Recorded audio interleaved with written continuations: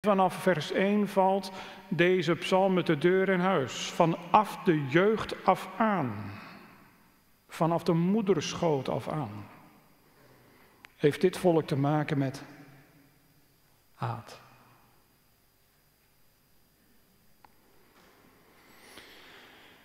En in die woorden vanaf de jeugd af aan lezen we ook een zinspeling op de wieg van Israël. Die stond in Egypte. Toen het gruwelijke gebod uitging van Farao, dat alle jongetjes van Joods komaf in de Nijl geworpen moesten worden. Waarom de jongens en niet de meisjes? Of de jongens en de meisjes? Omdat over de lijn van de jongens, over de lijn van de mannen, het volksbestaan voortgezet wordt. Maar daar was het farao ook om te doen. Om dit volk in zijn knop te vermoorden.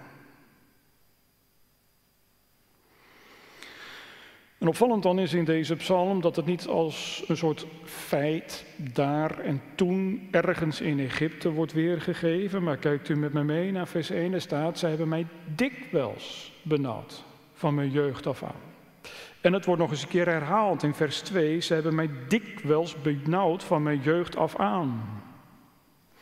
Het is dus een voortdurend proces geweest. Dikwijls, keer op keer. Soms op een hele gruwelijke manier, heel letterlijk. Denk aan wat er 7 oktober vorig jaar gebeurd is. Met baby's, en peuters. Dat was voor Hamas een symbolische handeling.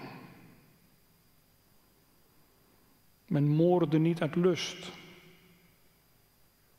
maar uit ideologie. Een boodschap af te zenden. Allereerst naar Israël, maar daarachter ook naar de hele wereld. Dit is wat wij op het oog hebben. Dit volk in de kiem vermoorden. Denk aan wat de nazi's deden. Met baby's van onderduikers. Joodse baby's. Denk aan wat er gebeurd is tijdens de pogroms in Rusland, Polen, Oekraïne, Duitsland.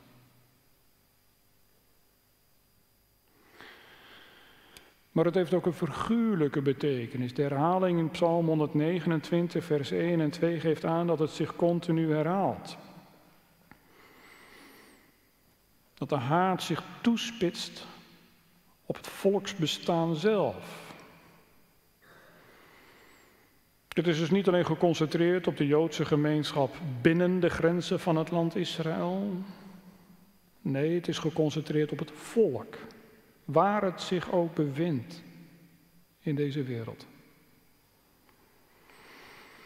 En in het woord dikwijls horen we dat het vanaf het allereerste moment dat het ook vorm kreeg, tot op de dag van vandaag. Want dat klinkt door in deze psalm. Er wordt niet teruggekeken op een bange periode van eeuwen terug, maar die zijn nu gelukkig afgerond. Er is nu een andere periode van geluk, van voorspoed, van vrede aangebroken in Israël. Nee, deze 2 versen eindigen als het ware met een open einde. Het is begonnen, het ging de eeuwen door en het houdt nog niet op.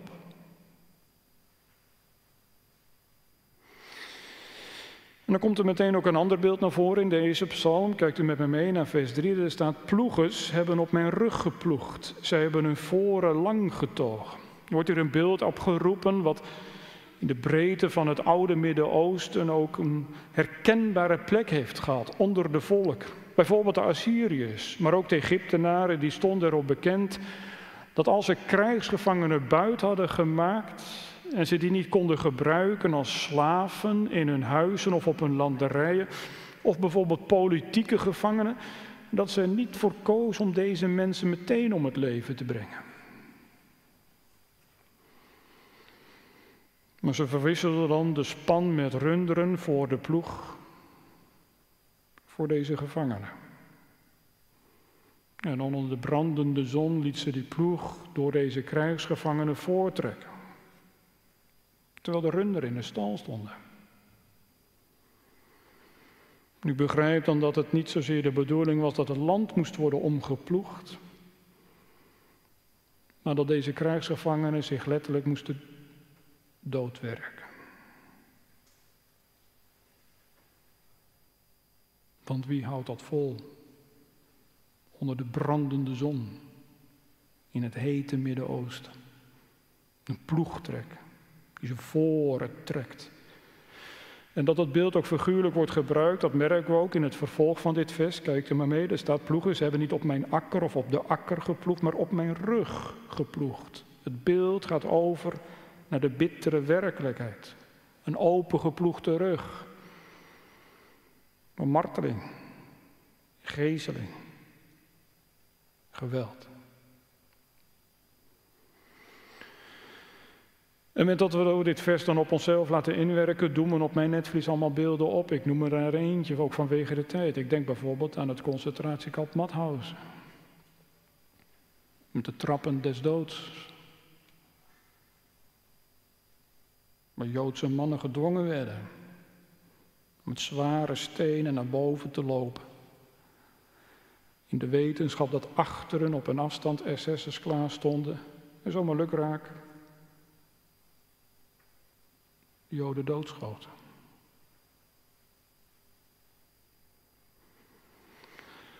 Wat voor zin had het om die stenen zo naar boven te sjouwen? Het had geen zin. De bedoeling was uitmergelen en langzaam laten vermoorden.